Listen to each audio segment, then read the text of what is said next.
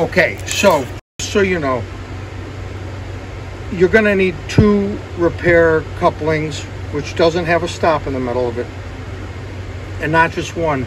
If you're putting in a T inside of a wall, in a existing plumbing that's cemented in the wall, this is already connected to a fixture, and it's in there and it's not movable.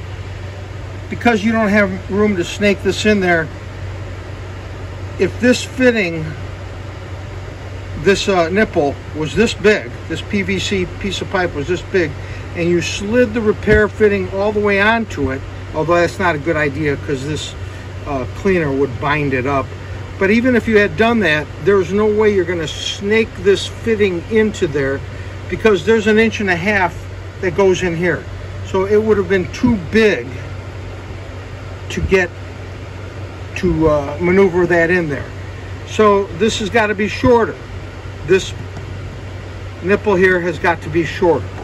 Well, what that does is, that means you're going to actually have another space in here that you have to accommodate for with another piece of plastic.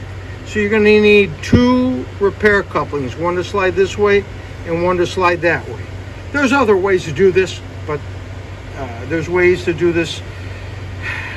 I think that I've never done it, but with threaded pipe. But really, I think this is the only way that you're going to do this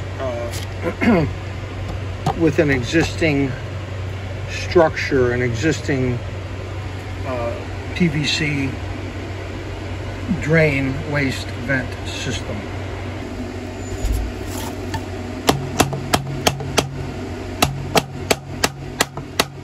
I'm going to try to spare you all the cuss words. Okay, we're just about there with that.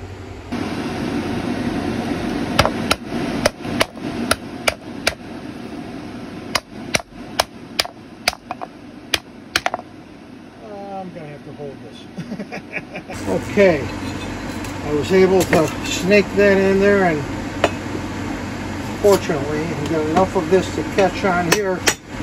And now I am using a stone set, which is like a masonry chisel, but it's not really a masonry chisel.